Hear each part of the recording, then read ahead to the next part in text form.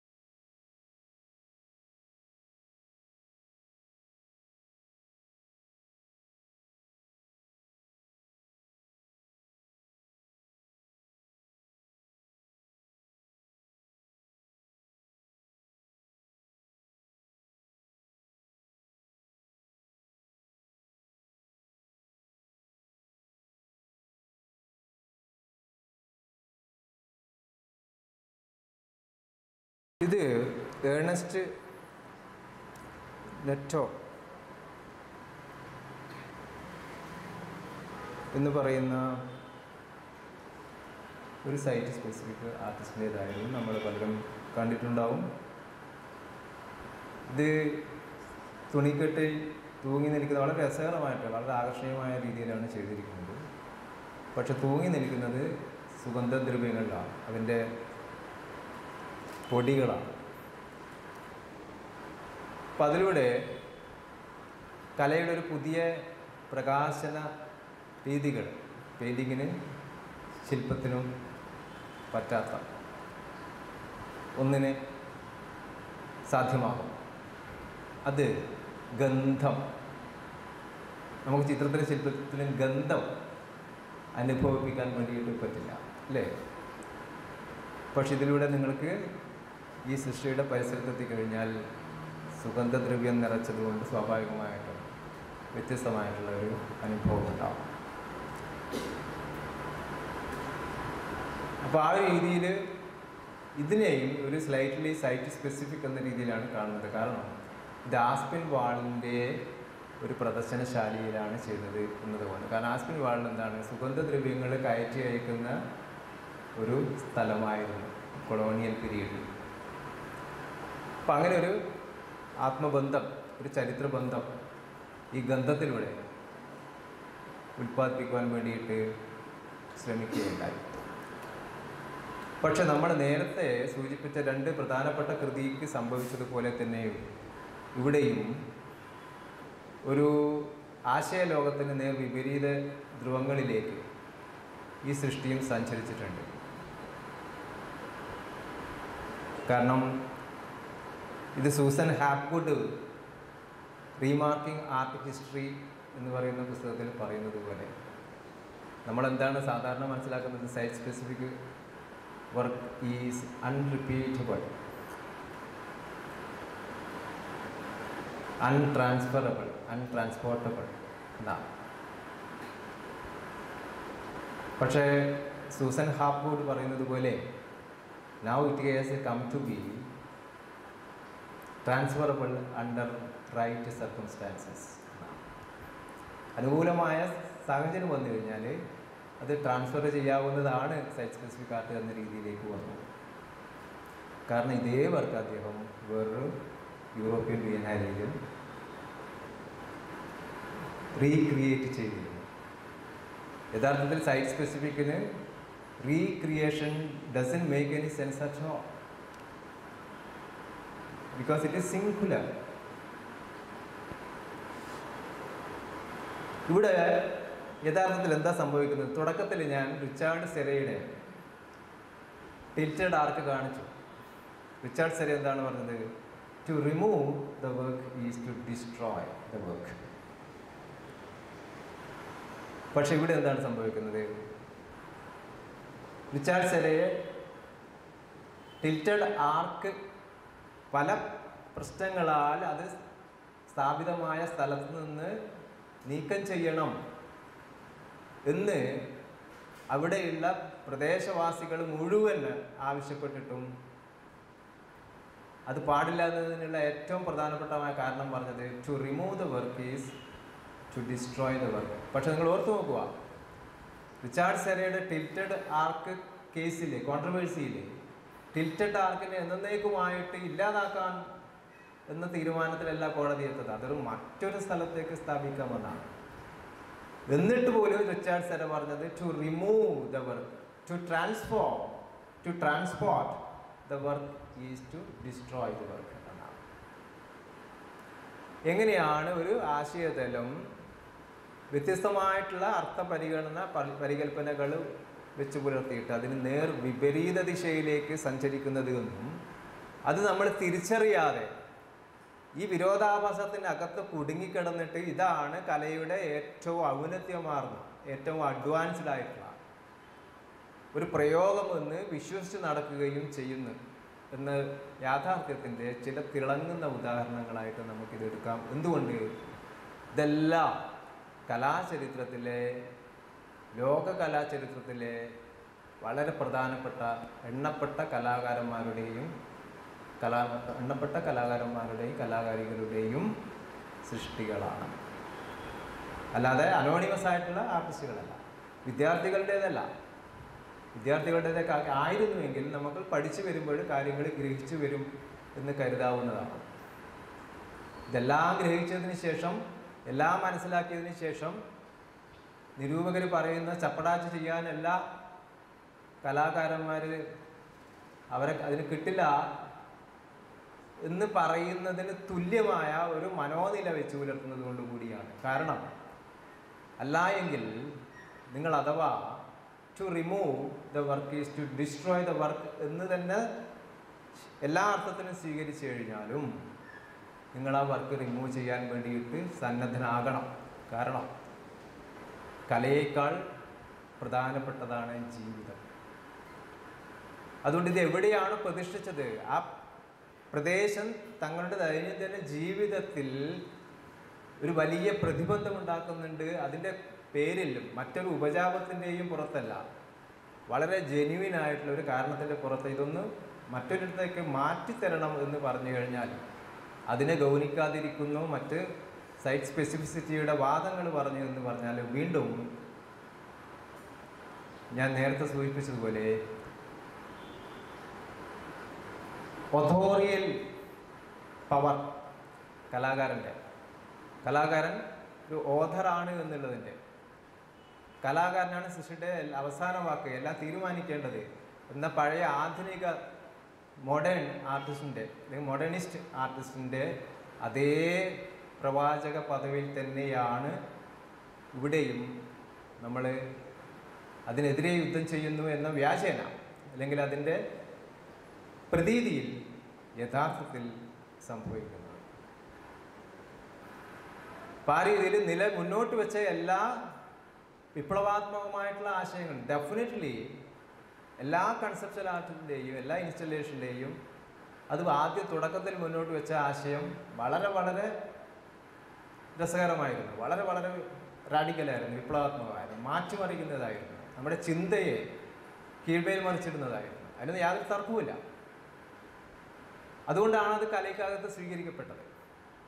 പക്ഷെ അത് നേർ വിപരീത ദിശയിലേക്ക് എല്ലാ കാര്യങ്ങളും തിരിയുമ്പോൾ അതെന്തുകൊണ്ടാണ് തിരിച്ചറിയപ്പെടാതെ പോകുന്ന സന്ദർഭത്തിൽ ഓർമ്മിപ്പിക്കുമ്പോൾ അതിൽ ഒരു വിമർശനാത്മകമായിട്ട് പരിശോധിക്കാൻ വേണ്ടിയിട്ട് തയ്യാറാകുന്നില്ല എന്ന പ്രശ്നം നമ്മുടെ വിദ്യാർത്ഥികളുടെയും അധ്യാപകരുടെയും ആർട്ടിസ്റ്റുകളുടെയും മാത്രമല്ല ലോക കലയിൽ തന്നെ ഇങ്ങനെയാണ് എന്ന വസ്തുത വെളിപ്പെടുത്താൻ കൂടിയാണ് ഈ ചർച്ചയ്ക്ക് ഞാൻ ശ്രമിക്കുന്നത്. അതുകൊണ്ട് ഇത് ഏതെങ്കിലും ഒരു രാജ്യത്തെ പ്രശ്നമോ ഏതെങ്കിലും ഒരു കോളേജിൻ്റെ പ്രശ്നമോ അല്ല. ലോകകല ഇന്ന് ആഗോളതലത്തിൽ ചെന്നുപെട്ടിരിക്കുന്ന ഒരു ഒരു ഒരു കോൺട്രഡിക്ഷൻ്റെ, വിരോധാഭാസത്തിൻ്റെ ആഴക്കയർ, അതിൻ്റെ ആഴമളക്കലാണ് ഇന്നത്തെ ചർച്ച കൊണ്ട് ഞാൻ ഉദ്ദേശിക്കുന്നത്. ആ രീതിയിലാണ് നമ്മളിതിനെ കാണേണ്ടത്. അപ്പോൾ ഇതിനർത്ഥം ഒരു കാലഘട്ടത്തിൽ നമ്മൾ ഗ്യാലറിക്ക് വെളിയിലേക്ക് കടന്നു. ഇതിന് ഗ്യാലറിയോട് കലാപം ചെയ്യാൻ വേണ്ടിയിട്ട്. പക്ഷെ ഇപ്പോഴെന്താണെന്നു, ഗ്യാലറിയിലേക്ക് നമ്മൾ തിരികെ പോകുന്നു, കല തിരികെ പോകുന്നു.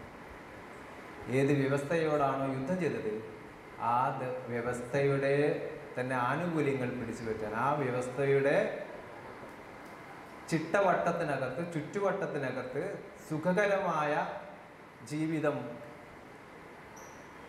പ്രാപ്യമാക്കാൻ വേണ്ടിയിട്ട് കല വീണ്ടും മടങ്ങിപ്പോകുന്നു എന്നർത്ഥം.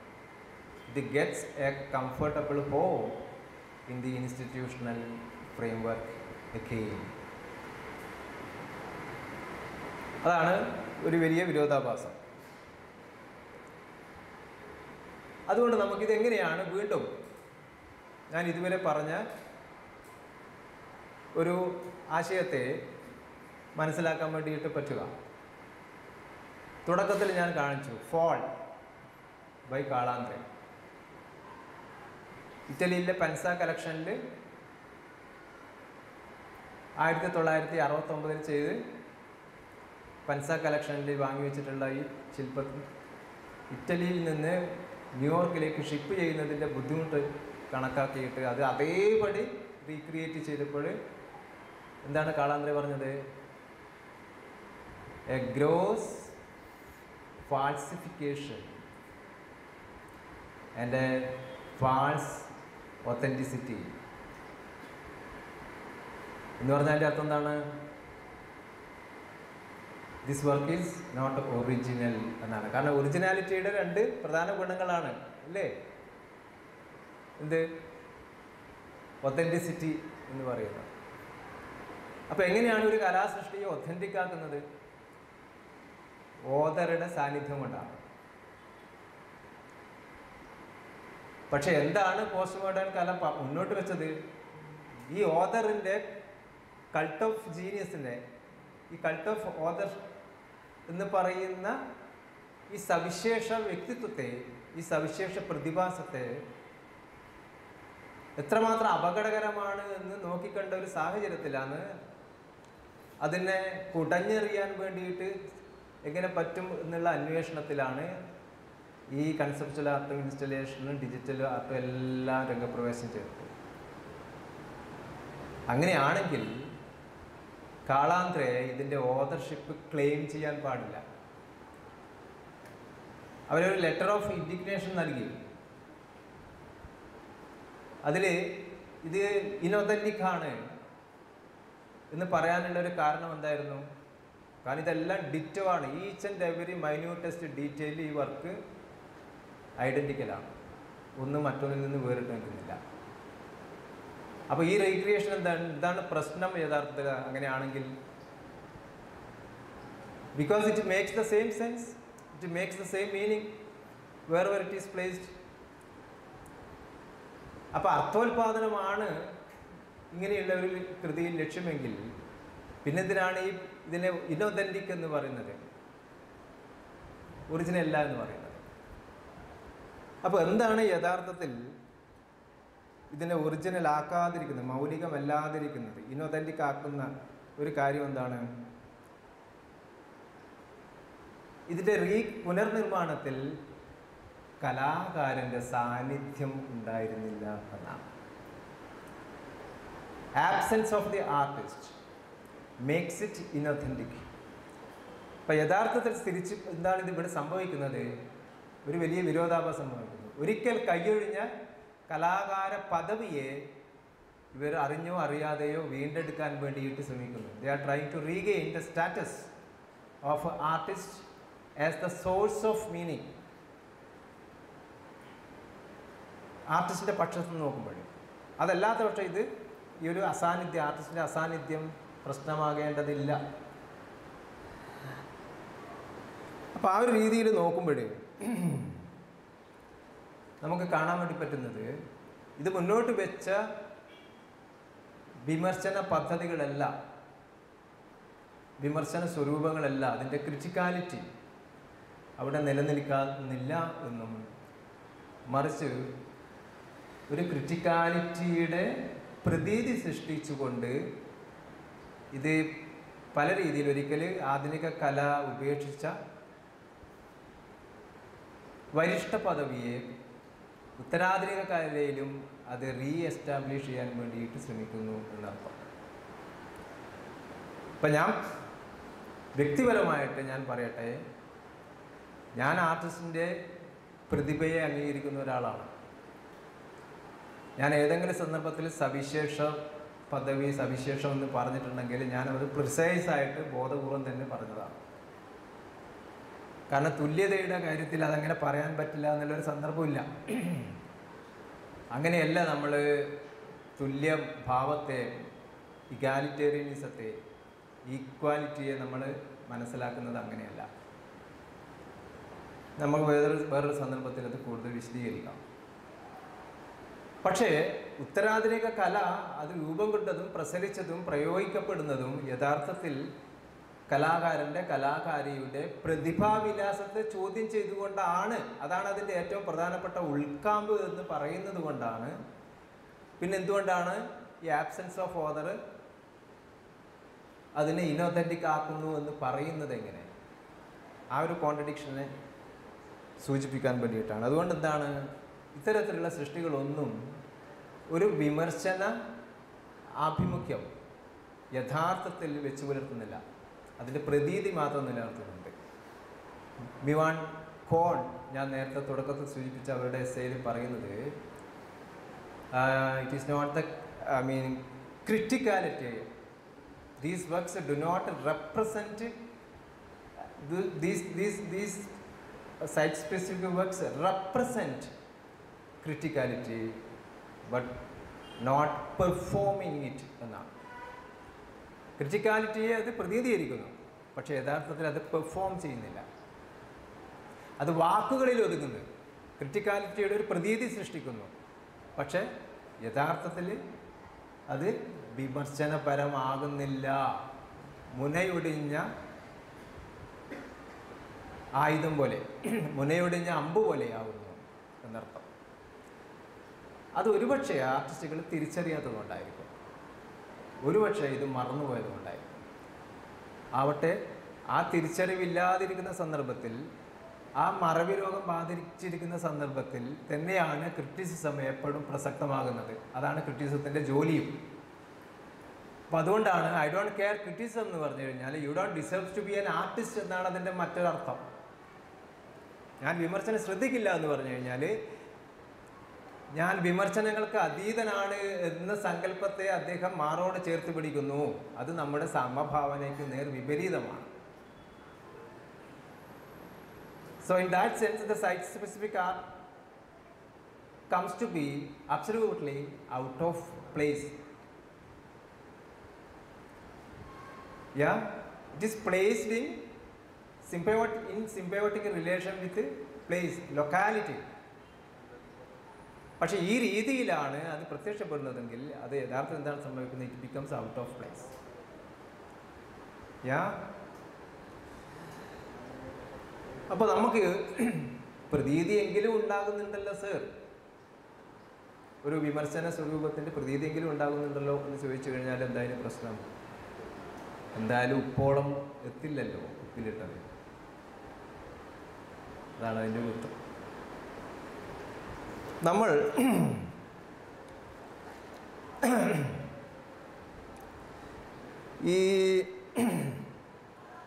ഇതിൻ്റെ കൂടെ ചേർത്ത് വെക്കാൻ വേണ്ടിയിട്ടുള്ള ഈ വിരോധാഭാസത്തിൻ്റെ ഏറ്റവും ഒരു എൻഡിങ്, ഒരു സ്ട്രൈക്കിംഗ് നോട്ട് എന്താണെന്ന് പറഞ്ഞാൽ, കാൾ ആന്ദ്രേ അദ്ദേഹത്തിൻ്റെ കരിയറിലെ ആദ്യ ഭാഗങ്ങളിലൊക്കെ തന്നെ അദ്ദേഹം ഈ ഒതോറിയൽ കൾട്ടിനെ നിഷേധിച്ചുകൊണ്ട്, കലയുടെ സൗന്ദര്യ പദവിയെ നിഷേധിച്ചുകൊണ്ട് ഏറ്റവും എംഫാറ്റിക്കായിട്ട് അമേരിക്കൻ കലാരംഗത്ത് മുന്നോട്ട് വന്ന ആളാണ്. ഈ സീരീസ് ഓഫ് ഇൻഡസ്ട്രിയൽ പ്രൊഡക്ഷൻ ഉപയോഗിച്ചുകൊണ്ട് ഒരു കലാകാരൻ്റെ സാന്നിധ്യം പൂർണ്ണമായിട്ടും ഒഴിവാക്കിക്കൊണ്ട്, നിങ്ങൾക്ക് അത്തരം വർക്കുകൾ പരിചയമുണ്ടാവും മിനിമലിസത്തിൻ്റെയൊക്കെ. പക്ഷെ ഇപ്പോഴാണ് നമുക്ക് മനസ്സിലാക്കുന്നത് എന്താണ്, he did all those things only to cry foul. When his works in fact took to the culmination of his ideas he foregrounded. ഏതാശയമാണോ അദ്ദേഹം മുന്നോട്ട് വെച്ചത്? ഓതറില്ല, കലാകാരനില്ല, കലാസൃഷ്ടിയില്ല, സൗന്ദര്യശാസ്ത്രമില്ല, ഇതെല്ലാം പറഞ്ഞ ആശയങ്ങൾ മുന്നോട്ട് വെച്ചിട്ട് സമാനമായിട്ടുള്ള മിനിമലിസവും പിന്നെ സൈറ്റ് സ്പെസിഫിസിറ്റിയും ഒക്കെ ചെയ്ത ഒരാൾ ഈ ആശയങ്ങളെ അതിൻ്റെ പരമാവധി ഉച്ചകോടിയിലേക്ക് എത്തിക്കുമ്പോൾ മറ്റുള്ളവർ അദ്ദേഹത്തിൻ്റെ തന്നെ വർക്ക് ഉപയോഗിച്ചിട്ട് ഈ കർത്തൃത്വത്തെ നിഷേധിച്ചുകൊണ്ട്, അംഗീകരിക്കാതെ, ഇയാളോട് അനുമതി ചോദിക്കാതെ അത് ചെയ്തത് യഥാർത്ഥത്തിൽ അദ്ദേഹത്തിൻ്റെ തന്നെ വർക്കുകൾ അദ്ദേഹത്തിൻ്റെ ആശയത്തിൻ്റെ ഒരു പരകോടിയിലെത്തിക്കുകയാണ് ചെയ്തത്. പരകോടിയിലെത്തുമ്പോൾ എന്താണ്, ഈ in fact cried for that was wrong. ഇതെന്തൊരു വിരോധാഭാസമാണെന്ന് നോക്കിയാൽ. അപ്പോൾ അങ്ങനെ നമ്മൾ ഡൽഹി ബേസ്ഡ് ആയിട്ടുള്ള ഏറ്റവും ചിരപ്രതിഷ്ഠ നേടിയ രണ്ട് കലാകാരന്മാരുടെ കൃതിയെ മുൻനിർത്തിയപ്പോൾ അതിൻ്റെ തുടർച്ചയിൽ നമ്മൾ കണ്ടത് എന്താണ്, അൺട്രാൻസ്പോർട്ടബിൾ എന്ന് പറയുന്നത് നിരന്തരം ട്രാൻസ്പോർട്ട് ചെയ്യപ്പെട്ടുകൊണ്ടേയിരിക്കുന്നു. അതുകൂടാതെ അത് ഇന്ത്യക്ക് പുറത്ത് വലിയ ഗാലറിയിൽ തന്നെ സ്ഥാനം നേടുന്നു. ഇത് ഒരാളുടെ കേസല്ല, ഇത് ഇന്ന് ലോകത്തിലുള്ള ഒട്ടുമിക്ക സൈറ്റ് സ്പെസിഫിക് ആർട്ടിസ്റ്റുകളുടെയും കാര്യമാണ്. കാരണം ഒരേ സമയത്ത് ഒരുപാട് ബിയനാലകളുണ്ട്. ഓരോ ദിവസം ഒന്നിലധികം ബിയനാലകൾ ലോകത്ത് നടക്കുന്നുണ്ട്. അത്രമാത്രമുണ്ട്. അപ്പോൾ അങ്ങനെയുള്ള ബിയനാലകളിൽ പല സ്ഥലങ്ങളിലും നിങ്ങൾക്ക് ഇൻസ്റ്റലേഷൻ സൈറ്റ് സ്പെസിഫിസിറ്റി ബന്ധപ്പെട്ട സൃഷ്ടികൾ ചെയ്യുമ്പോൾ നിങ്ങൾ വളരെ ബിസി ആയിരിക്കും. ഒരേ സമയം നിങ്ങൾ ഒരുപാട് സൈറ്റ് സ്പെസിഫിക് വർക്ക് ചെയ്യുന്നു എന്ന് പറഞ്ഞാൽ the artist has A turn to B A freelancer എന്നാണ്. അപ്പോൾ അവിടെയൊന്നും ഈ സൈറ്റിൻ്റെ സ്പെസിഫിസിറ്റി അറിയാൻ വേണ്ടിയിട്ട് പറ്റില്ല. നമ്മൾ തുടക്കത്തിൽ കണ്ടത് സൈറ്റിൻ്റെ സ്പെസിഫിസിറ്റിയാണ് ഒരു സൈറ്റ് സ്പെസിഫിക് വർക്കിനെ ഡിറ്റർമൈൻ ചെയ്യുന്നത്. അതിൻ്റെ ഒരു പ്രീ കണ്ടീഷൻ, മുന്നുപാധി എന്ന് പറയുന്നത് സൈറ്റാണ്. ആ സൈറ്റിനെ കേന്ദ്രീകരിച്ചിട്ട് നമ്മൾ ഒരു കാര്യം വിഭാവനം ചെയ്ത് എക്സിക്യൂട്ട് ചെയ്യുമ്പോഴാണ് അത് എന്താകുന്നത്, സൈറ്റ് സ്പെസിഫിക് ആർട്ടാവുന്നത്. അപ്പോൾ ആ പെർട്ടിക്കുലർ വർക്കിൽ സൈറ്റാണ് അതിൻ്റെ ഉള്ളടക്കം, not the work. The content of the site specific art is site, the very location. I mean, be it even the museum or gallery, like what we have seen in Hans Hake's case.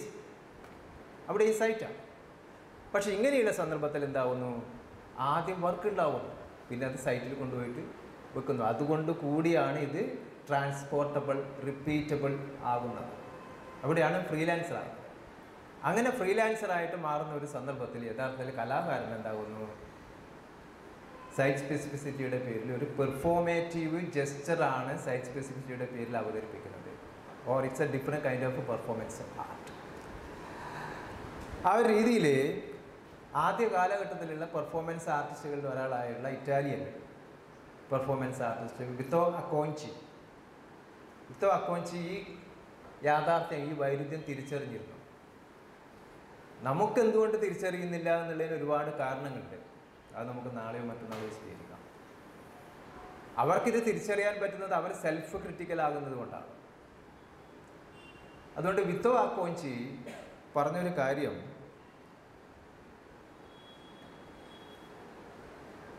It increased, ഏത് ഈ multiplicity, simultaneously multiple work ചെയ്യുന്നത്, ഗാലറിയിലേക്ക് തിരിച്ചു വരുന്നത്, ആർട്ടിസ്റ്റിൻ്റെ ഒതോറിയൽ പവറിനെ regain ചെയ്യുന്നത്, ഇതെല്ലാം ചേർത്തിട്ടാണ് അദ്ദേഹം പറയുന്നത്. It increased gallery sale. അതുകൊണ്ടാണ് ഇങ്ങനെയൊക്കെ സംഭവിക്കുന്നത്.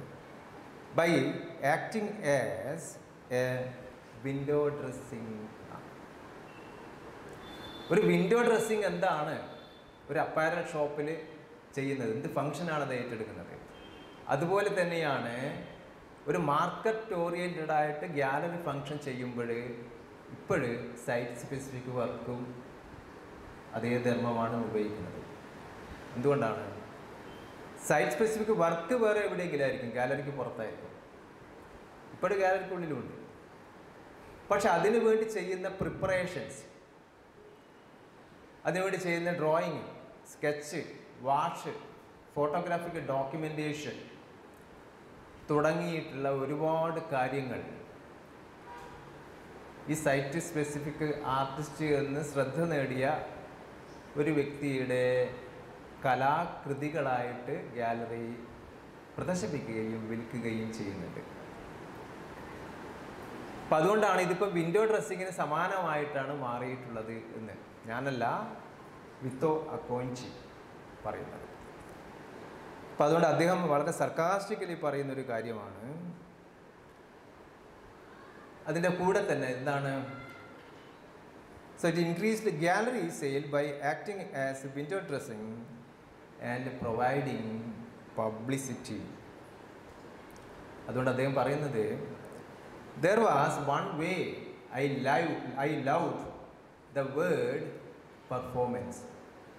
അപ്പോൾ ഈ രീതിയിൽ ഞാൻ പെർഫോമൻസ് എന്ന് പറയുന്ന പദം ഏറെ ഇഷ്ടപ്പെടുന്നുണ്ട്, സ്നേഹിക്കുന്നുണ്ട്. അതിനൊരു കാരണമുണ്ട്. എന്താണത്? The word performance, I love the word performance in the sense of performing A contract. എന്ത് contract? A contract you promised you would do something and you have to carry out that promise. ഗാലറിക്ക് ആദ്യം തന്നെ contract ഉണ്ടാക്കുന്നു, പിന്നീട് പെർഫോമൻസിനെ കുറിച്ച് ആലോചിക്കുന്നു. അതിനെ നിർണ്ണയിക്കുന്ന മറ്റൊരുപാട് ഘടകങ്ങളുണ്ട്. അതുകൊണ്ട് നിങ്ങൾക്ക് പെർഫോം ചെയ്യാതെ പറ്റില്ല. കാരണം നിങ്ങൾ ഒരു പെർഫോമൻസ് ആർട്ടുമായിട്ട് നിങ്ങൾ എന്താണ്, if you could not come out with an idea, somehow you have to perform it. And that he says, in fact, you are performing the contract, not the performance art. The performance after the fact എന്ന് പറയുന്ന ലേഖനത്തിൽ ആണ് അദ്ദേഹം 1993 publish ചെയ്ത ലേഖനത്തിലാണ് ഇത് പറയുന്നത്. വേണമെങ്കിൽ not ചെയ്തോ, ദ പെർഫോമൻസ് ആഫ്റ്റർ ഫാക്ട്. കൺസെപ്ച്വലിസം നമ്മൾ നേരത്തെ പറഞ്ഞ രീതിയിൽ കലയുടെ പരമ്പരാഗതമായിട്ടുള്ളൊരു മാധ്യമത്തിന് മുന്നിൽ കുറേ ബിംബകൽപ്പനകൾ ചിത്രത്തിലോ ശില്പത്തിലോ ആവിഷ്കരിക്കുന്ന ഒരു രീതിയുടെ അപകടം മനസ്സിലാക്കിയതുകൊണ്ട് കല ഒരു അധികാര കേന്ദ്രമായിട്ട്, പ്രദർശന സ്ഥലി ഒരു അധികാര കേന്ദ്രമായി മാറുന്നതിനെ തിരിച്ചറിഞ്ഞതുകൊണ്ട് അതിനെതിരെയുള്ള കലാപമായിട്ട് വന്നപ്പോഴാണ് കൺസെപ്ച്വലിസം എന്ന് പറയുന്നത്. കൺസെപ്ച്വലിസം is based on to organise, എന്തെങ്കിലും ഇവൻറ്റുകൾ ഓർഗനൈസ് ചെയ്യുക, പെർഫോമൻസ് ഓർഗനൈസ് ചെയ്യുക, ടു നെഗോഷിയേറ്റ് പല സംഭവങ്ങളിൽ ചില നീക്കുപോക്കുകൾ നടത്തുക, പരിപാടികൾ ആലോചിക്കുക, ടു റിസേർച്ച്, ടു ഇൻ്റർവ്യൂ, പല തരത്തിലുള്ള ഇൻ്റർവ്യൂകളാകാലോ. ഒരു സ്കിൽഡ് പേഴ്സണായിട്ട്, ഒരു ക്രാഫ്റ്റ് അല്ലെങ്കിൽ ട്രൈബൽ, അതല്ലെങ്കിൽ ഒരു പ്രൊഫസർ, ആരുമായിട്ട് ഇൻ്റർവ്യൂ ചെയ്തിട്ട് കൺസെപ്ച്വൽ ആർട്ട് പെർഫോം ചെയ്യാം. ഇതിനെയാണ് വളരെ പ്രസിദ്ധനായിട്ടുള്ള ബെഞ്ചമിൻ ബുക്ലോക്ക് എന്ന് പറയുന്ന ജർമ്മൻ, പക്ഷെ അമേരിക്കയിൽ താമസമാക്കിയിട്ടുള്ള വളരെ ഗംഭീരനായിട്ടുള്ള ഒരു ആർട്ട് ക്രിറ്റിക്കാണ്. അദ്ദേഹം പറഞ്ഞത് എസ്തെറ്റിക്സ് ഓഫ് അഡ്മിനിസ്ട്രേഷൻ എന്ന്. പക്ഷെ അത് യഥാർത്ഥത്തിൽ പിന്നീട് അഡ്മിനിസ്ട്രേഷൻ ഓഫ് എസ്തെറ്റിക്സ് എന്ന രീതിയിലേക്ക് തലകീഴായി വന്നു. എങ്ങനെ? ഇപ്പോൾ ആർട്ടിസ്റ്റ് എന്താ ചെയ്യുന്നത്? ഈ കൺസെപ്ച്വലിസത്തിൻ്റെ പദാവലികൾക്ക് സമാനമായ രീതിയിൽ എന്ത് ഇപ്പോഴും ചെയ്യുന്നുണ്ട്? ഓർഗനൈസ് ചെയ്യുന്നുണ്ട്, ഷോകൾ ഓർഗനൈസ് ചെയ്യുന്നുണ്ട്, ഇവൻ്റ് ഓർഗനൈസ് ചെയ്യുന്നുണ്ട്, ക്യൂറേറ്റ് ചെയ്യുന്നുണ്ട്, നെഗോഷിയേറ്റ് ചെയ്യുന്നുണ്ട്. ആരുമായിട്ടാണ്? കോർപ്പറേറ്റീവായിട്ട്, ഫണ്ടിങ് ഏജൻസിയുമായിട്ട് നെഗോഷിയേറ്റ് ചെയ്യുന്നു, എഡ്യൂക്കേറ്റ് ചെയ്യുന്നുണ്ട്. അതുകൊണ്ടാണ് പല ക്യൂറേറ്ററുകൾ അവരെ സ്വയം എഡ്യൂക്കേറ്റേഴ്സ് എന്ന് അഡ്രസ്സ് ചെയ്യുന്നത്. നിങ്ങൾ ചില വിസിറ്റിംഗ് ആൾക്കാർ വരുമ്പോഴേ ഞാൻ ശ്രദ്ധിച്ചിട്ടുണ്ട്, എഡ്യൂക്കേറ്റേഴ്സ് എന്ന് അവരെ ഡിസിഗ്നേറ്റ് ചെയ്തതായിട്ടുണ്ട്, ആർട്ട് എഡ്യൂക്കേഷൻ. പക്ഷേ യഥാർത്ഥത്തിൽ ഈ എഡ്യൂക്കേഷൻ ഇതിനെക്കുറിച്ചിട്ടാണ്, ക്യൂറേറ്റർഷിപ്പിനെ കുറിച്ചിട്ടാണ്. എങ്ങനെയാണ് ക്യൂറേറ്റ് ചെയ്തത്? 6 മാസം മുമ്പേ ബറോഡയിൽ ആർട്ട് ഹിസ്റ്ററി PG കോഴ്സിൻ്റെ ഭാഗമായിട്ട് ഒരു വിസിറ്റിംഗ് ഫാക്കൽറ്റി 1 മാസം നീണ്ടുനിന്നുണ്ടായിരുന്നു. അത് ക്യൂറേറ്റർഷിപ്പിനെ കുറിച്ചിട്ടാണ്. ആ ക്യൂറേറ്റർഷിപ്പിലൊന്നും നമ്മൾ പറയുന്ന പുതിയ ക്യൂറേഷൻ്റെ പ്രശ്നങ്ങളിലേക്കല്ല അത് കിടക്കുന്നത്. നമ്മൾ ഈ പറയുന്ന അതേ വിരോധാഭാസത്തെ പെരുപ്പിച്ച് കാട്ടുന്നത് എങ്ങനെയാണ് എന്നാണ്. കാരണം അന്ന് വിദ്യാർത്ഥികളോട് ഈ എക്സ്പേർട്ട് പറഞ്ഞിരുന്നത്, ഇന്ന ടെക്സ്റ്റുകൾ വായിക്കണം. ബറോഡയിലെ കണ്ടംപററി ആർട്ടിസ്റ്റുകളുടെ ഒരു എക്സിബിഷനാണ് ക്യൂറേറ്റ് ചെയ്യാൻ വേണ്ടിയിട്ട് അവർ ലക്ഷ്യം വെച്ചത്. അപ്പോൾ നിങ്ങൾ അവരെ എല്ലാം പോയി ഇൻ്റർവ്യൂ ചെയ്യണം, സംസാരിക്കണം. അതുകൊണ്ട് അവരെക്കുറിച്ചിട്ടൊക്കെ എഴുതിയ ടെക്സ്റ്റുകൾ, പുസ്തകങ്ങളൊക്കെ വായിക്കണം. ആർട്ട് ഇൻ ബറോഡ എല്ലാം വായിക്കണം. അപ്പോൾ അതിൽ ഏതോ ശുദ്ധഗതിക്കാരിയായിട്ടുള്ള ഒരു സ്റ്റുഡൻറ്റ് ചോദിച്ചു, സാർ ഇതെല്ലാം എങ്ങനെ ഈ ചെറിയ സമയത്തിനുള്ളിൽ വായിക്കുന്നത്? അല്ലല്ലല്ല, അങ്ങനെ മുഴുവനൊന്നും വായിക്കണ്ട, അവിടെ ഇവിടെ എല്ലാം വായിച്ചാൽ മതി. ഇത് വേർഡ് ബൈ വേർഡ് ഞാൻ പറയുകയാണ്. അവിടെ ഇവിടെയും വായിച്ചിട്ട് ചിലത് അവിടെ ഇവിടുന്ന് കോട്ട് ചെയ്യുന്നതിനെയാണ് ഞാൻ നേരത്തെ പറഞ്ഞത്, it represents criticality but not performing it എന്ന് പറഞ്ഞു. നിങ്ങൾക്കങ്ങനെ നല്ല ഒരു ഷോ നടത്തണമെങ്കിൽ അത് beat critical in negative sense or be it critical in positive sense. You have to be very thorough about what you are doing and what you are reading. അതല്ലാതെ how to make sense of what you are going to do. ഇത് നമ്മുടെ കൺമുന്നിൽ നടക്കുന്ന ഒരു യൂണിവേഴ്സിറ്റിയിൽ ഒരു കലയും കലാചരിത്രവും പഠിപ്പിക്കുന്ന ഒരു സ്ഥലത്താണ് ഇത് നടക്കുന്നത് എന്നതാണ് വളരെ വേദനിപ്പിക്കുന്നത്. നമ്മൾ ഇതിനോട് എങ്ങനെയാണ് പ്രതികരിക്കുക? നമ്മൾ ഇതിനോടുള്ള അവബോധം ഉണ്ടാക്കുക, ഒരു ആത്മവിമർശനം രൂപപ്പെടുത്തുക എന്നതല്ലാതെ മറ്റൊരു എന്ത് കുറുക്ക് വഴിയാണുള്ളത്? അതിനേക്കാൾ വേറെ ഒരുപാട് തമാശകൾ ഈ ആർട്ടിസ്റ്റുകളെ ഇൻ്റർവ്യൂ ചെയ്തപ്പോഴുണ്ടായിരുന്നു. അത് പോട്ടെ. അപ്പോൾ അങ്ങനെ എഡ്യൂക്കേറ്റ് ചെയ്യുക, ക്യൂറേറ്റ് ചെയ്യുക, നെഗോഷിയേറ്റ് ചെയ്യുക, ഓർഗനൈസ് ചെയ്യുക, പബ്ലിക് ഇവൻറ്റുകൾ ഉണ്ടാക്കുക, ഫണ്ട് സ്വരൂപിക്കുക എന്ന രീതിയിലേക്ക് കാര്യങ്ങൾ പോകുമ്പോൾ യഥാർത്ഥത്തിൽ വീണ്ടും സംഭവിക്കുന്നത് ഈ ആർട്ടിസ്റ്റുകൾ മാത്രമല്ല ക്യൂറേറ്റേഴ്സും ഒരു ഒഥോറിയൽ ഫിഗേഴ്സായിട്ട് മാറണം. നമ്മൾ ഇതുവരെ പറഞ്ഞത് ആർട്ടിസ്റ്റുകളെ കുറിച്ചിട്ടാണ്. അവർ ഒരു അധികാര രൂപമാകുന്നു, അവർ ഒരു സോഴ്സ് ഓഫ് മീനിങ് ആവുന്നു. കലാകാരനിൽ നിന്നാണ് യഥാർത്ഥത്തിൽ എന്തുണ്ടാകേണ്ടത്? അല്ല, കലാകാരൻ്റെ കൃതിയിൽ നിന്നാണ് കൃതിയെ സംബന്ധിച്ചിട്ടുള്ള ഒരു അർത്ഥലോകം വിടരേണ്ടത്. മറിച്ച് സംഭവിക്കുന്നത് കലാകാരനിൽ നിന്നാണ് കൃതിയെക്കുറിച്ചിട്ടുള്ള അർത്ഥലോകം പ്രകാശിതമാകുന്നത്. അപ്പോൾ എന്താണ് വീണ്ടും സംഭവിക്കുന്നത്? കൃതിയിൽ നിന്ന് കൃതി കലാകാരനിലേക്ക് മടങ്ങിപ്പോവുകയും കലാകാരൻ്റെ സവിശേഷ ഗുണങ്ങളെ ചുറ്റിപ്പറ്റിയിട്ട് കൃതിയെ മനസ്സിലാക്കാൻ വേണ്ടി ശ്രമിക്കുന്നു. അപ്പോൾ ഇവിടെ വീണ്ടും എന്ത് സംഭവിക്കുന്നു? കാണി വീണ്ടും ഏലിയനേറ്റഡ് ആവുന്നു. ഇത് ഡെമോക്രാറ്റൈസ് ചെയ്യാൻ വേണ്ടിയിട്ട് ചെയ്തതാണ്, പക്ഷെ ഒട്ടും ഡെമോക്രാറ്റിക് ആകുന്നില്ല. ഗാന്ധിജിയോട് ചോദിച്ചത് എങ്ങനെയാണ് ഇന്ത്യൻ ഡെമോക്രസിയുടെ പ്രവർത്തനത്തെ നമുക്ക് വിലയിരുത്താൻ വേണ്ടി പറ്റുക? കാരണം രാജ്യം എന്ന് പറയുന്നത് ആരാണ്? എന്താണ്? ജനതയാണ്. അപ്പോൾ നമ്മുടെ ഇതൊരു ജനാധിപത്യ രാജ്യം എന്ന് നമുക്ക് സമർത്ഥിക്കാൻ പറ്റണമെന്നുണ്ടെങ്കിൽ രാജ്യത്തെ മുഴുവൻ ജനങ്ങൾക്കും ജനാധിപത്യ അവകാശങ്ങൾ ലഭ്യമാകണം. അപ്പോൾ അതുകൊണ്ട് നമ്മുടെ ഒരു ജനാധിപത്യ രാജ്യം ആകണമെങ്കിൽ ഇന്ത്യയിലെ ദരിദ്രരായിട്ടുള്ള ജനങ്ങളിൽ ഏറ്റവും അവസാനത്തെ ആളുടെ കൂടി കണ്ണീര് ഒപ്പിക്കഴിയുമ്പോൾ മാത്രമാണ് അത്രമാത്രം സമത്വബോധം നമുക്കുണ്ടാകണം. എങ്കിൽ മാത്രമേ അത് ഡെമോക്രാറ്റിക് ആവൂ. ആ ജനാധിപത്യ സങ്കല്പങ്ങൾക്കുള്ളിൽ, അതിൻ്റെ മൂല്യബോധങ്ങൾക്കുള്ളിലാണ് നമ്മൾ കലയെയും ഇപ്പോഴും സമീപിക്കുന്നതെങ്കിൽ സൈറ്റ് സ്പെസിഫിക് ആർട്ടിൻ്റെ എല്ലാ ഉത്തരാധുനിക കലയുടെയും ഒരു പ്രധാനപ്പെട്ട ആശയം അതാണ്. അത് ജനാധിപത്യവൽക്കരിക്കുക കലയെ.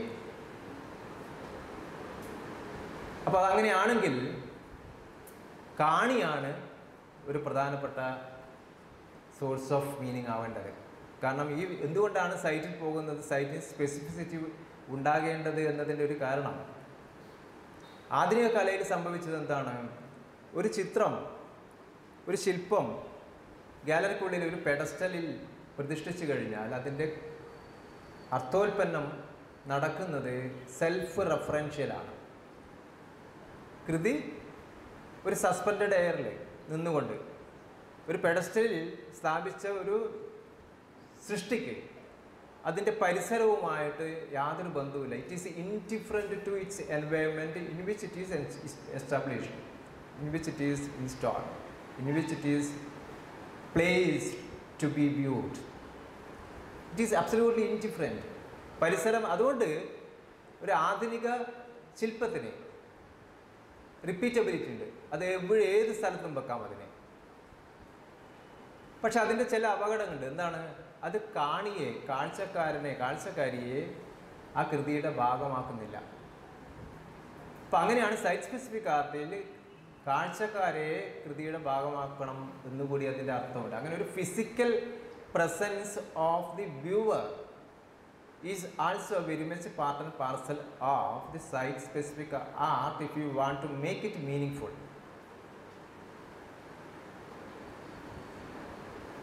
അപ്പോൾ നമ്മളിവിടെ പറഞ്ഞു വരുന്ന കാര്യങ്ങളിൽ അതൊരു ഭാഗത്ത് നടക്കുന്നില്ല എന്ന് മാത്രമല്ല, അത് നടക്കാത്തതിലൂടെ ആർട്ടിസ്റ്റ് ഒരു പ്രൊഫറ്റിക് സ്റ്റാച്ചർ ഇപ്പോഴും നിലനിർത്തുന്ന സമാനമായിട്ട് ചിലപ്പോൾ അതിനേക്കാൾ കൂടുതലായിട്ട് ഈ വലിയ ഇവൻറ്റുകൾ ക്യൂറേറ്റ് ചെയ്യുന്ന ക്യൂറേറ്റേഴ്സ് ആധുനിക കാലഘട്ടത്തിലുള്ള കലാകാരൻ്റെ ഈ പ്രവാചക പദവിക്ക് തുല്യമായിട്ടുള്ള പദവി ഇപ്പോഴും ക്യൂറേറ്റേഴ്സ് കൈയാളുന്നു.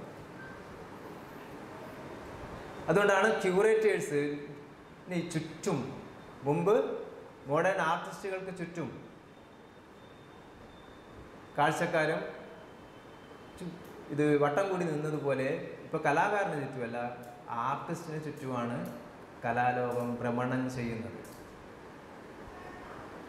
നിങ്ങൾക്കറിയില്ലേ, നേരിട്ടുള്ള അനുഭവം ഉണ്ടല്ലോ ദൈനംദിന ജീവിതത്തിൽ. ക്യൂറേറ്റർ കണ്ടു കഴിഞ്ഞാൽ ഇങ്ങനെ അവരെ പൊതിയും, അവരുടെ പ്രഭാവലയത്തിൽ നിന്നിട്ട് അല്പം വെളിച്ചം കിട്ടിയിട്ട് ഞാനും തെളിഞ്ഞു വരാൻ വേണ്ടിയിട്ട് സെൽഫി എടുക്കുക, ഫേസ്ബുക്കിലിടുക, നിരന്തരം കമൻ്റ് ചെയ്യുക, മഹാഭാഗ്യം, സഫലമീ ജീവിതം, സഫലമീ യാത്ര എന്നൊക്കെ പറയുക. ഞാൻ തമാശ പറയുന്നതല്ല എന്ന് നിങ്ങൾ കരുതുമെന്നാണ്. എനിക്കിത് കേൾക്കുമ്പോഴേ യഥാർത്ഥത്തിൽ തമാശയല്ല, ഞാൻ ഉള്ളിൽ കരയുകയാണ്.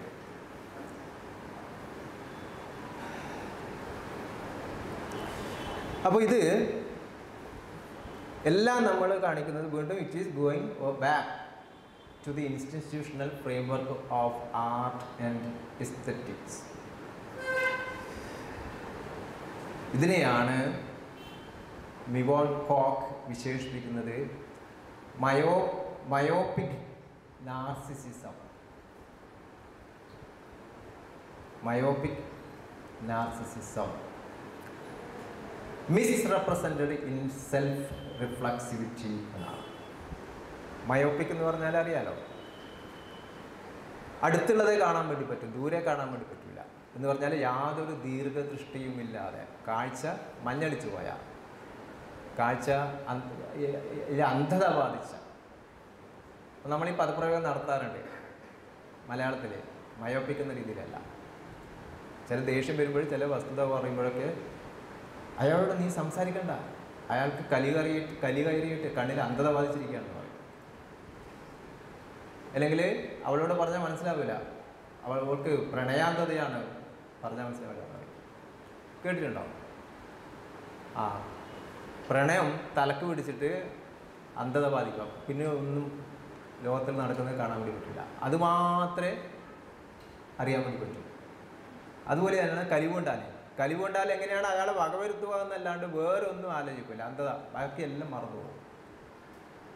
അതുപോലെയാണ് ഈ മയോപിക് നാർസിസിസം എന്ന് വിശേഷിപ്പിക്കുന്നതിൽ അടങ്ങിയ വിവക്ഷ എന്ന് പറയുന്നത് വീണ്ടും വീണ്ടും കലാകാരനും ക്യൂറേറ്ററും അവനവൻ്റെ, ഞാനെന്ന വ്യക്തിയുടെ ഊതി വീർപ്പിച്ച സവിശേഷതകളിൽ നിലനിൽക്കുവാനും അത് പ്രചരിപ്പിക്കുവാനും അത് കണ്ടു നിൽക്കാനും അതിനെക്കുറിച്ച് നടത്തുന്ന പ്രകീർത്തനങ്ങൾ കേൾക്കാനും സാഗോദം സദാ ശ്രദ്ധിച്ച് നടക്കുന്ന ഒരവസ്ഥയാണ്. അതുകൊണ്ടാണ് ഇത്തരം ക്യൂറേറ്ററുകൾ ലോകത്തിൻ്റെ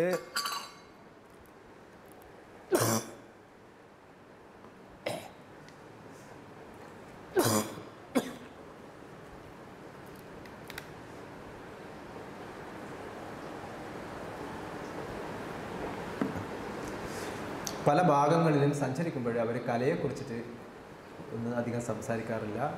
നമ്മളീ പറയുന്ന ഒരു തലങ്ങളിൽ നിന്നുകൊണ്ട് കലയും കലയുടെ പ്രശ്നങ്ങളെക്കുറിച്ചിട്ട് സംസാരിക്കാറില്ല. ആ സംസാരത്തിന് പകരം വെക്കുന്നത് തങ്ങളുടെ പ്രതിഭകളെ, തങ്ങളുടെ അസാമാന്യമായ അസാധാരണത്വത്തെ അത് മാലോകർക്ക് കാണിച്ചു കൊടുക്കുന്നത് വലിയ വിലപിടിപ്പുള്ള കണ്ണടകൾ മാറി മാറി വെച്ചു, പച്ചക്കണ്ണടയും മഞ്ഞക്കണ്ണടയും വെള്ളക്കണ്ണടയും, ഒരു സ്പെക്ടക്കിൾ, അതിൻ്റെ സ്പെക്ടക്കിൾ എന്ന് പറഞ്ഞാൽ രണ്ടെണ്ണം ചേർന്നല്ലേ, അതൊന്ന് വൃത്താകൃതിയിലും മറ്റൊന്ന് ചതുരാകൃതിയിലും, പാൻറ്റിൻ്റെ ഒരു കാല് മഞ്ഞയും മറുകാല് കറുപ്പും ഒക്കെയായിട്ട് ഇത് എവിടെ നിന്നാണ് ഇയാൾ ലാൻഡ് ചെയ്തതെന്ന് ഒരു തിട്ടവുമില്ലാത്ത രീതിയിൽ അവനവനെ റീഡിസൈൻ ചെയ്ത്, എല്ലാ ദിവസവും റീഡിസൈൻ ചെയ്ത് ഒരു കാഴ്ച വസ്തുവായിട്ട് പരിവർത്തിപ്പിക്കുന്നത്. ബോദ്രില്യ പറയുന്നത് അതങ്ങനെ ചെയ്യേണ്ടി വരുന്നത് ബോധിലെ വേറെ സന്ദർഭത്തിലാണ് പറയുന്നത്. അങ്ങനെ ചെയ്യേണ്ടി വരുന്നത്, he knows that he is not A being but N image എന്നാണ്. ഞാനൊരു മനുഷ്യൻ എന്ന രീതിയിൽ ജീവിക്കുന്ന ഒരു സത്തയല്ല, എന്നിലൊരു മനുഷ്യ സത്തയില്ല, മറിച്ച് ഞാനൊരു മനുഷ്യൻ്റെ പ്രതിബിംബമാണ്, ഇമേജ്. അപ്പോൾ ഇമേജ് ആണെങ്കിൽ, നിങ്ങൾ സത്തയാണെങ്കിൽ എന്താണെന്ന് ചെയ്യുക, ആ സത്തയിൽ ഊന്നി നിന്നിട്ടുണ്ട് അതിനെ അർത്ഥവത്താക്കുന്ന പ്രവൃത്തികളിൽ, ആലോചനകളിലാണ് മുഴുകുക. സത്തയില്ലാതിരിക്കുമ്പോൾ നിങ്ങൾക്ക് എന്തേ ചെയ്യാൻ വേണ്ടി പറ്റൂ? ഇല്ലാത്ത സത്തയുടെ ഒരു പ്രതിരൂപം നിങ്ങൾക്ക് ഒരു ഇമേജ് രൂപത്തിൽ, ഒരു കാഴ്ച വസ്തുവായിട്ട് മാത്രമേ പ്രദർശിപ്പിക്കുവാൻ വേണ്ടിയിട്ട് പറ്റൂ. അങ്ങനെ ആ കാഴ്ചയുടെ നിങ്ങളെക്കുറിച്ച് ഉണ്ടാക്കിയെടുത്തിട്ടുള്ള ഒരു പ്രദർശന വസ്തു പോലെ ഉണ്ടാക്കിയെടുത്തിട്ടുള്ള ആ ഇമേജിനെ നിരന്തരം പ്രദർശിപ്പിക്കുക. അതിന് പറ്റിയ സമയമാണിപ്പോൾ സോഷ്യൽ മീഡിയ.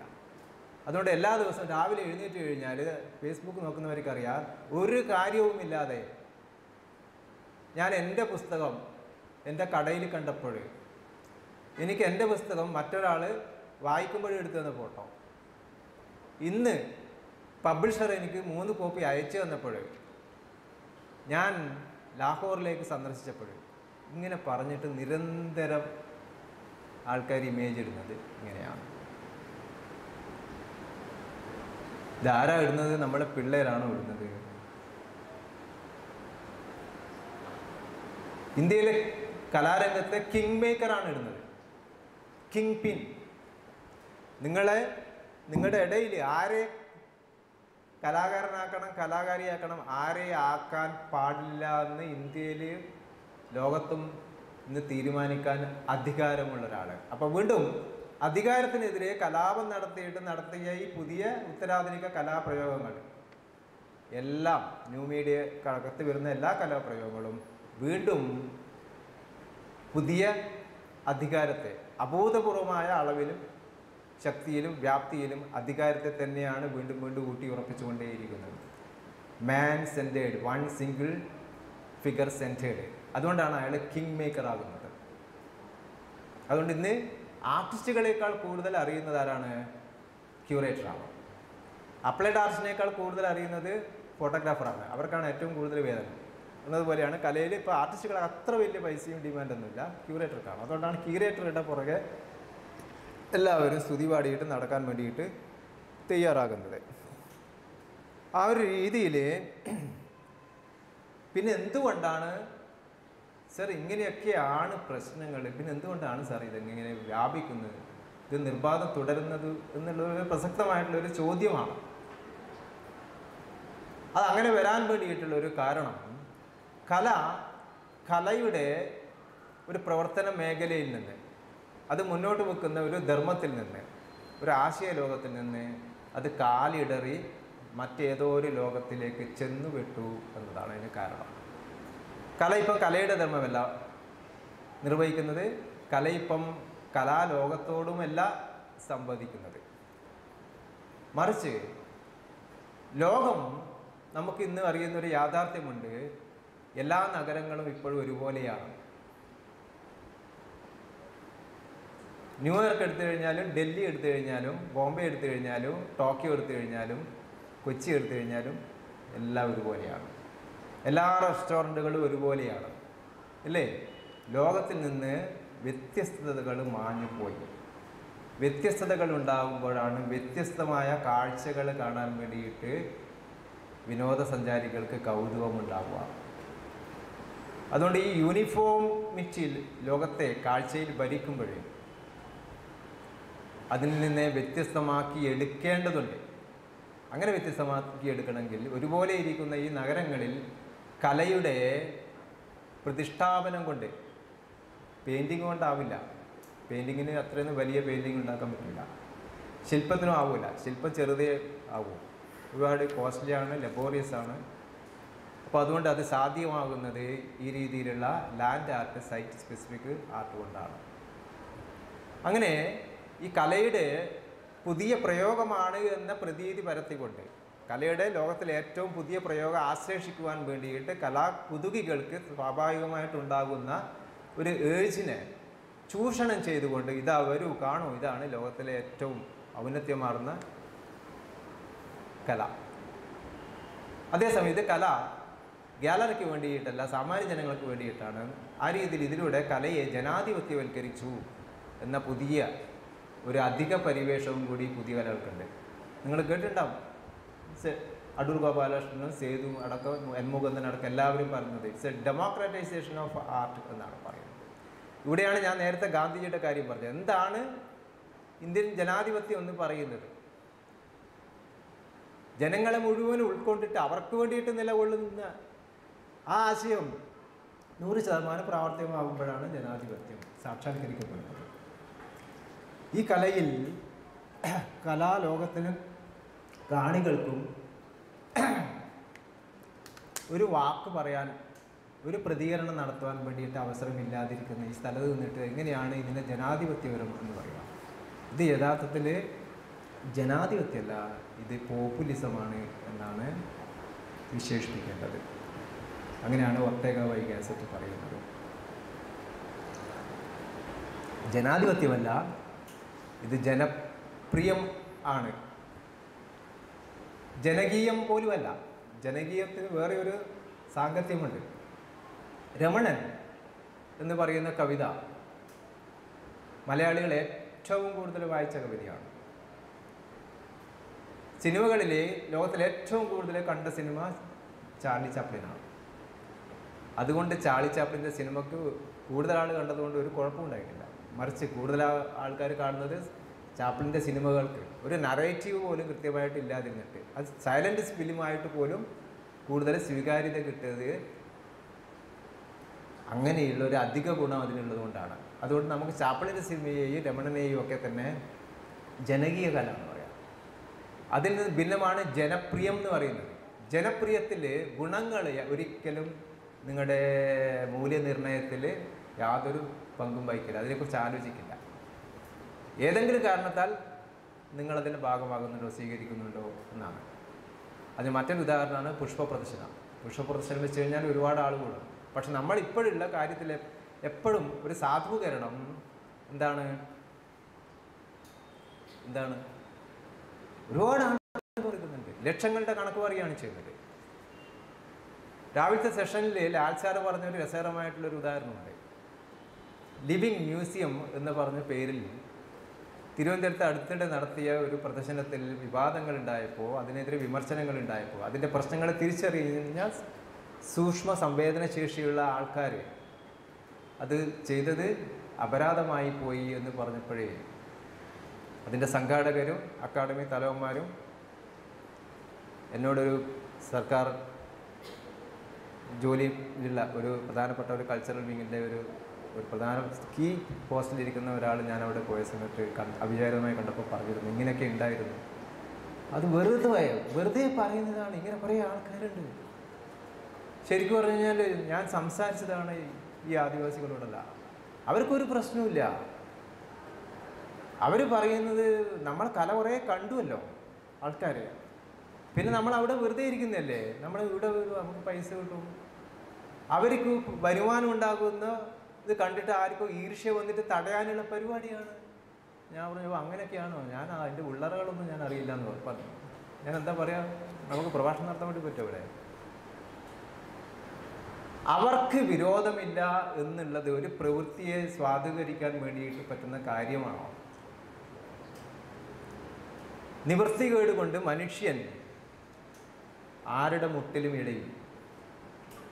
ഒരിക്കലും പ്രൊഡക്റ്റീവ് അല്ല എങ്കിൽ പോലും 10,000 രൂപ തരാം, ഞാൻ ഒരു ദിവസം 100 ചാട്ടവാറടി നിങ്ങളുടെ ചുമലിൽ പുറത്ത് ഏൽപ്പിക്കുമെന്ന് പറഞ്ഞു കഴിഞ്ഞാൽ 10,000 രൂപയ്ക്ക് 100 ചാട്ടടി വാറ് ഏറ്റ് വാങ്ങിക്കാൻ വേണ്ടിയിട്ട് തയ്യാറാകും.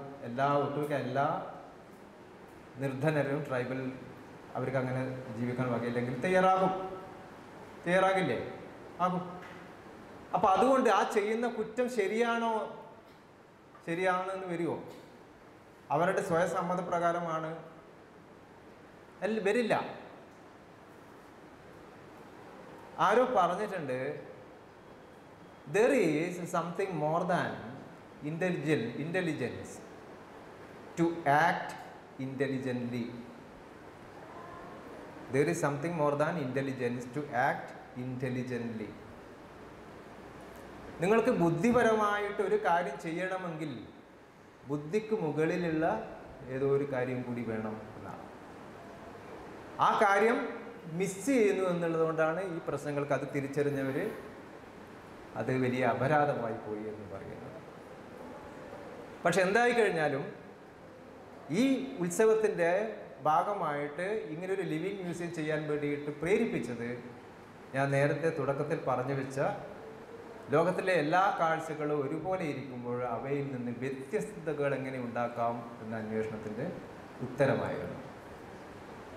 അപ്പോൾ അതുകൊണ്ട് വിരസമായ നഗരക്കാഴ്ചകളുടെ, വിരസമായ നിരന്തരം ആവർത്തിക്കപ്പെടുന്ന ചില്ലുകെട്ടിടങ്ങളുടെയും വർണ്ണക്കാഴ്ചകളുടെയും ഒഴുകുന്ന വാഹനങ്ങളുടെയും നടുവിൽ എങ്ങനെ നഗരത്തിൽ വ്യത്യസ്തത ഉണ്ടാക്കാം എന്ന അന്വേഷണത്തിൽ നിന്നാണ് ഈ ട്രൈബൽ കമ്മ്യൂണിറ്റിയെ ഒന്നടങ്കം ഇളക്കി പ്രതിഷ്ഠിച്ചിട്ട് അവരുടെ ആവാസ വ്യവസ്ഥയ്ക്കുള്ളിൽ കഴിഞ്ഞിരുന്ന അവരെ പിടിച്ചിട്ട് ഇവിടെ കൂട്ടിലിട്ടത്. സ്വാതന്ത്ര്യം തന്നെ അമൃതം, പാരതന്ത്ര്യം. ഈ കൂട്ടിലിട്ട തത്തയോട് അല്ലേ വളർത്തോട് ചോദിക്കുന്നുണ്ടല്ലോ, ഇങ്ങനെയാണ് സ്വാതന്ത്ര്യത്തെക്കുറിച്ച്. നീ സ്വർണ്ണക്കൂട്ടിൽ കഴിഞ്ഞാലും പാരതന്ത്ര്യം തന്നെയാണ് എന്നാണ്. പക്ഷെ അത് സ്വർണ്ണക്കൂട്ടിൽ കഴിയുന്ന നിരന്തരം കഴിഞ്ഞ തത്തയ്ക്ക് മനസ്സിലാകില്ല എന്നേ ഉള്ളൂ. തത്തയേക്കാൾ അവിവേകം മനുഷ്യനുണ്ടെങ്കിൽ മനുഷ്യൻ തത്തയെ സ്വതന്ത്രമായ ആകാശത്തേക്ക് തുറന്നു വിടുകയാണ് വേണ്ടത്. നിങ്ങൾക്ക് അവർക്ക് ദാരിദ്ര്യമുണ്ടെങ്കിൽ ദിവസവും അവർക്ക് കാശ് കിട്ടുന്നത് ഒരു പ്രധാനപ്പെട്ട ആകർഷണമുണ്ടെങ്കിൽ അതിനെ ചൂഷണം ചെയ്യുകയല്ല, അവരുടെ ദാരിദ്ര്യം മാറ്റാൻ വേണ്ടിയിട്ടുള്ള ആലോചനകളിലാണ് മുഴുകേണ്ടത്. അങ്ങനെയാണ് ഒരു ക്ഷേമരാഷ്ട്രം ഉണ്ടാകേണ്ടത്.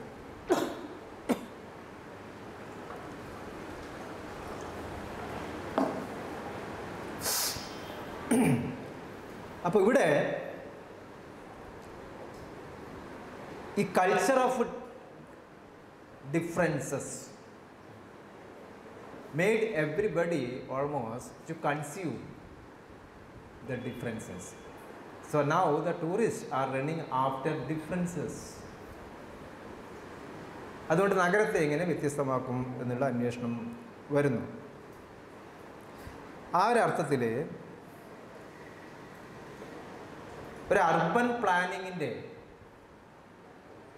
ഒരു നഗരാസൂത്രണത്തിൻ്റെ ഭാഗമാണ് ഇപ്പോൾ നഗരങ്ങളിൽ നമ്മൾ ഇവിടെ ഉള്ളതുപോലെ മുസ്ലിംസിനെ എങ്ങനെ ഖനനം ചെയ്തെടുക്കാം എന്ന് പറയുന്നത് പോലെ എങ്ങനെയാണ് നഗരത്തിൻ്റെ തിരക്കുകളിൽ നിന്ന് ഒഴിഞ്ഞിട്ട് മട്ടാഞ്ചേരിയിൽ, കൊച്ചിയിൽ, തുറസായ സ്ഥലത്ത് കായലും കാറ്റും കാനന ഭംഗിയും ഒക്കെ കണ്ട് ആസ്വദിക്കാൻ പറ്റുന്ന രീതിയിൽ അതിനെ ഒരു വ്യത്യസ്തതയുടെ വലിയ അടയാളമാക്കിയിട്ട് മാറ്റുക എന്ന അന്വേഷണം കൊണ്ടാണ് ഈ വ്യത്യസ്തതയ്ക്ക് വേണ്ടിയിട്ട് ഇങ്ങനെ ആർത്തി കൊണ്ട് നടക്കുന്ന ആൾക്കാർ അവിടെ കൂട്ടമായിട്ട് പാറിയെത്തുന്നത് എന്നാണ് മനസ്സിലാക്കേണ്ടത്.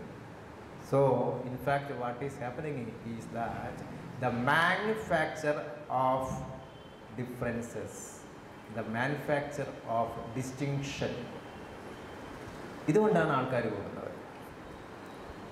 അപ്പോൾ ഈ അർബൻ പ്ലാനിങ്ങിനെ കുറിച്ചിട്ട് നിരന്തരം പഠിക്കുന്ന അർബൻ പ്ലാനിങ് തിയറിസ്റ്റ് ഉണ്ട്, കെവിൻ റോബിൻസ്. അദ്ദേഹത്തിന് അർബൻ തിയറിസ്റ്റ് എന്നാണ് വിശേഷിപ്പിക്കുന്നത്. അദ്ദേഹം പറയുന്നത് ഇതിലൂടെ മാത്രമേ ഒരു നഗരത്തിന് ഒരു സിഡക്റ്റീവ് ക്വാളിറ്റി ഉണ്ടാക്കിയെടുക്കാൻ വേണ്ടിയിട്ട് പറ്റും.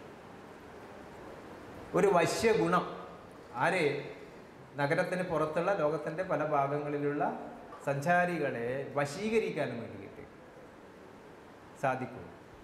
അങ്ങനെ എങ്ങനെയാണ് മറ്റുള്ളവരെ കാഴ്ചയെ വശീകരിക്കുക, സെഡ്യൂസ് ചെയ്യുക എന്ന രീതിയിൽ എങ്ങനെയാണ് ഹൗ ടു ബി സിഡക്റ്റീവ് എന്നുള്ള ഒരു അന്വേഷണമാണ്.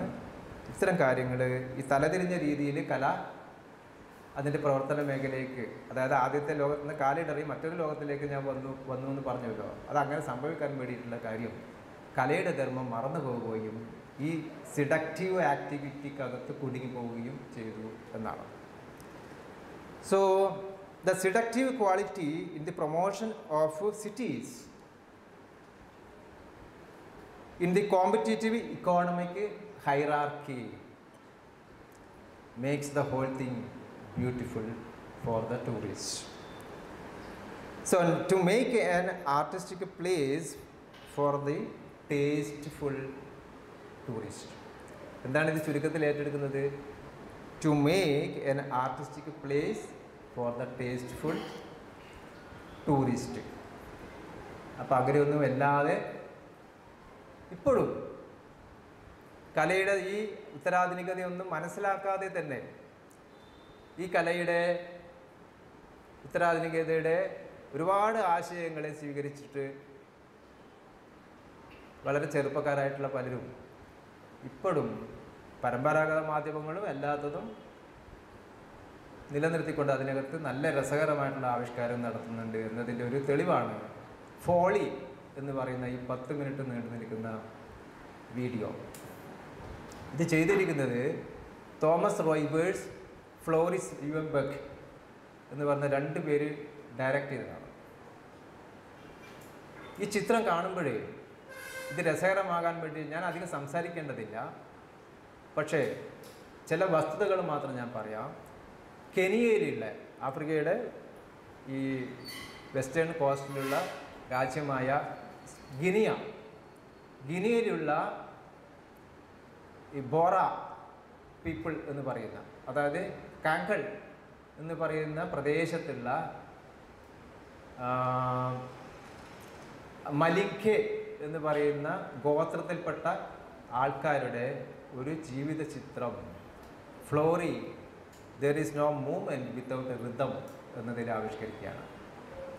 അത് യാതൊരു നറേറ്റീവില്ല, യാതൊരു എന്താണ് പ്രമേയപരമായ ഒരു ഫോക്കസ് ഇല്ല,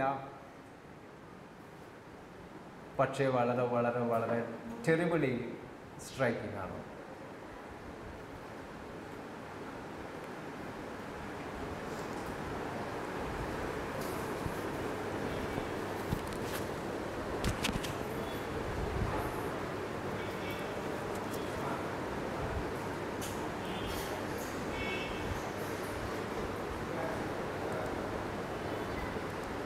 ഇതെന്തേ ഓണാവത്തെ?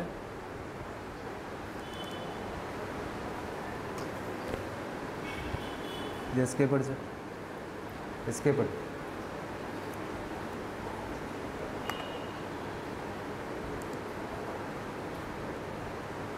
ഓ മൈ ഗോഡ്, ഇത് ഞാൻ ഡെസ്ക്ടോപ്പിൽ മറ്റേതിനകത്ത് ഇട്ടിരുന്നു. ഇത് പോയതോടുകൂടി അതും പോയി. നേരത്തെ വീഡിയോ വന്നതല്ലേ?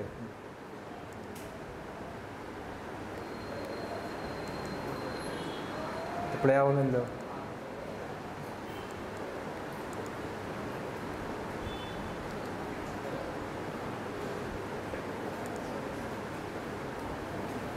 ഒരു കാര്യം അല്ലല്ല, ഇതാണ് മൂവി. ഇതാണ് മറ്റേ ഇതില്ലേ, pen drive.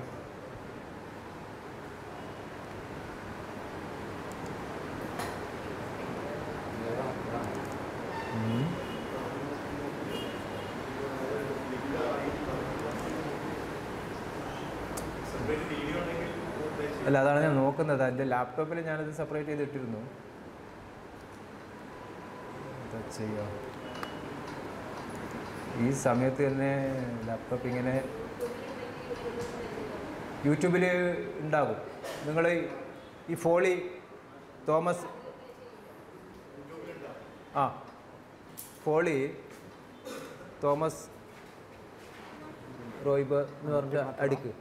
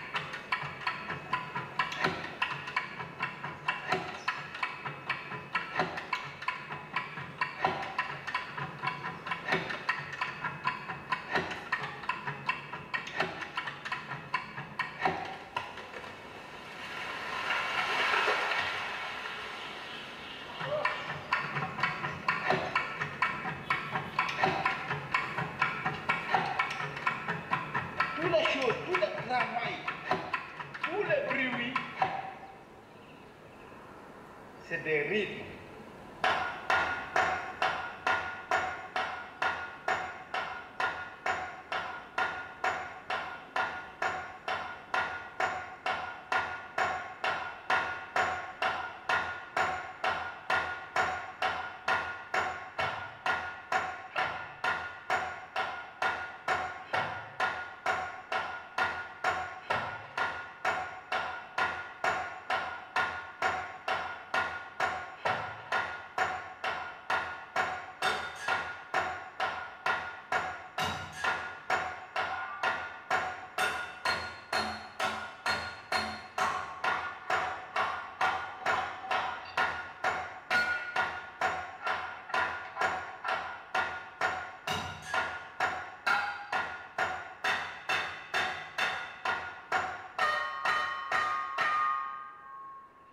Djembé.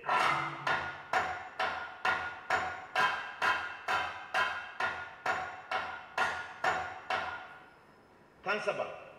Peri.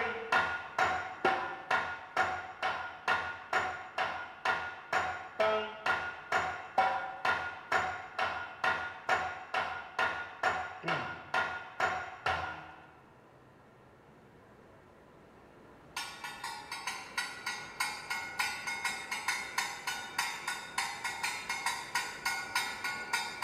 Les pas de marche, c'est le rythme.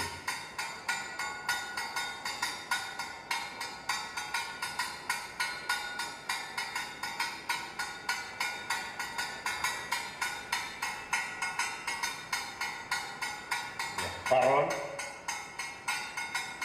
c'est des rythmes. Kini masenekela ipo seneti. Eka. Kini masenekela ipo seneti. Eka. Ana. Eka. Ana. Ana. Eka. Ana. Ana. Eka. Ana. Eke, ini masana kela ipo sena ti. Eke, eke, eke, eke, sena ti gumma. Eke, sena ti gumma. Eke, sena ti gumma. Eke, sena ti gumma. Eke, sena ti gumma.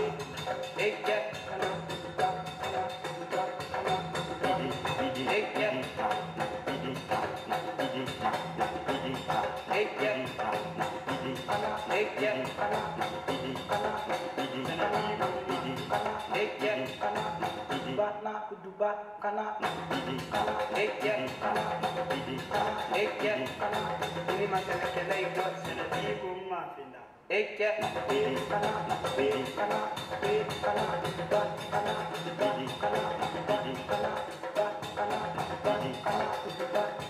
sena ti gumma finda. Eke, On est dans le rythme. sena ti gumma finda. Eke, Toutes les choses, c'est le rythme. ini masana kela ipo sena ti gumma finda.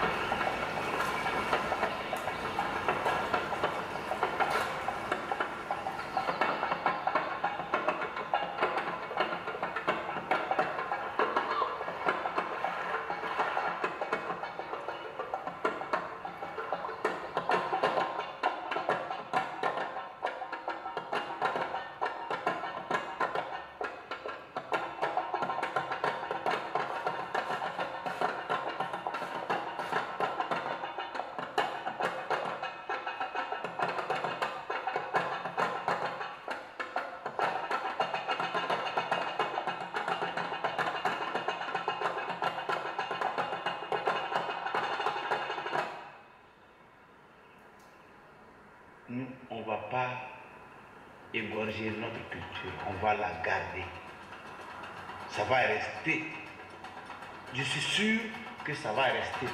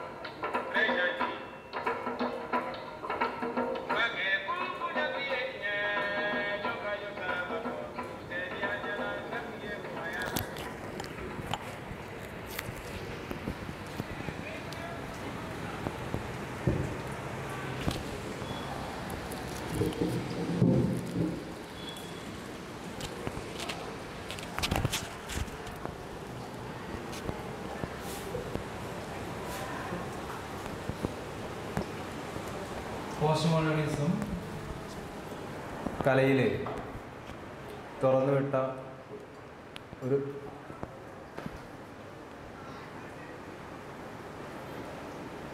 ഇതുവരെ പ്രതിപാദിക്കാതെ പോയ ഒരു കാര്യം എല്ലാം ഈ 10 minute നീണ്ട ചിത്രത്തിലുണ്ട് എന്നാണ് എനിക്ക് തോന്നുന്നത്. അറിയപ്പെടാതെ പോകുന്ന സംസ്കാരത്തെക്കുറിച്ചിട്ട് അതിനെ ഡിസ്കവർ ചെയ്യാൻ, അതിനെ അണർത്ത് ചെയ്യാൻ, അത് പുറം ലോകത്തെ അറിയിക്കുവാനും ഒക്കെയുള്ള വ്യത്യസ്തമായിട്ടുള്ള രീതികൾ ഇപ്പോഴും അവലംബിച്ച് കാണാറുണ്ട്. അത് പ്രധാനപ്പെട്ട അന്വേഷണ രീതിയായിട്ട് നമ്മുടെ മുഖ്യധാര ചരിത്രത്തിൻ്റെയും സാഹിത്യത്തിൻ്റെയും അതിരുകൾക്കപ്പുറത്ത്, if we strongly believe that culture is ordinary and all this life and everything of this life also assumes equal importance, equal significance, be it in terms of art and be it in terms of film. ഇതിൻ്റെ ഫോളിയുടെ ഒരു സവിശേഷത, അത് short film എന്ന രീതിയിൽ നമുക്കിപ്പോഴും സൂചിപ്പിക്കാം എന്നല്ലാതെ അതൊരു particular കാറ്റഗറിയിൽ ഉൾപ്പെടുന്നതല്ല. അത് ഡോക്യുമെൻ്ററി അല്ല, അത് മ്യൂസിക്കിനെ കുറിച്ചല്ല, അത് ഡാൻസിനെ കുറിച്ചിട്ടല്ല, അവരുടെ ജീവിതത്തെ കുറിച്ചിട്ടുള്ള ആഖ്യാനവുമല്ല. ലോകം ഒരു നീർത്തുള്ളിയിൽ പ്രതിഫലിപ്പിക്കുന്നത് പോലെ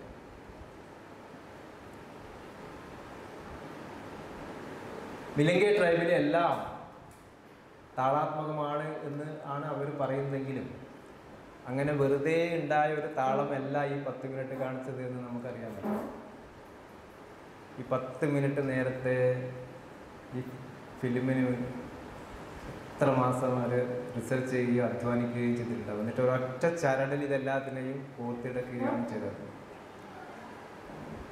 അതിൻ്റെ ഗ്രേറ്റ്നെസ് കൊണ്ടാണ് അത് നമുക്ക്, എനിക്കറിയില്ല നിങ്ങൾക്ക് എത്രമാത്രം അപ്പീലിംഗ് ആയി എന്നുള്ളത്, അത് രസകരമാകുന്നത് അതിൻ്റെ ലാളിത്യം കൊണ്ടാണ്. അപ്പോൾ ലാളിത്യം എന്ന് പറയുന്നത് ആശയ തലത്തെ, അർത്ഥതലത്തെ അതിൻ്റെ പ്രാധാന്യത്തിൽ നിന്ന് ചോർത്തിക്കളയുകയല്ല ചെയ്തത്, പ്രാധാന്യത്തെ കൂടുതൽ അത് സ്വയം വിശദീകരിക്കുകയാണ് ചെയ്തത്. അപ്പം അങ്ങനെയൊക്കെയുള്ള ഒരുപാട് പ്രാധാന്യങ്ങൾ ഇതിനകത്തുണ്ട്. നമ്മുടെ ഇന്നത്തെ ചർച്ചയുടെ ഒരു പ്രധാനപ്പെട്ട ഉൾക്കാമ്പുമായിട്ടത് നന്നായിട്ട് ചേർന്ന് പോകുന്നുണ്ട് എന്നതുകൊണ്ടാണ് നിങ്ങളിത് കാണിക്കാൻ വേണ്ടിയിട്ട് എനിക്കൊരു താല്പര്യമുണ്ടായത്. Thank you. നമുക്ക് നേരത്തെ പറഞ്ഞതുപോലെ ബാക്കി ചോദ്യങ്ങളും ചർച്ചയുമാകാം. സമയം 3:40.